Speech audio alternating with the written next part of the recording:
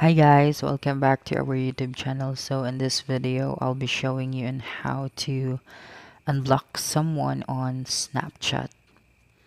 So just open your Snapchat application first. Okay, and then tap on your profile picture at the top left corner of your screen. Okay, and then tap on the gear icon at the top right corner of your screen again. Okay, and then scroll down all the way to the bottom. Okay, and then you can now finally see the block option under the account actions, I mean.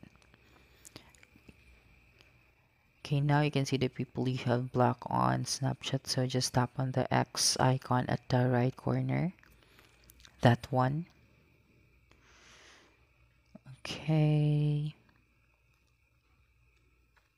so after tapping on the X icon, you can now finally see that there are no people on your block list. So that's it. Don't forget to subscribe to our YouTube channel for more video tutorials in the future. Bye bye.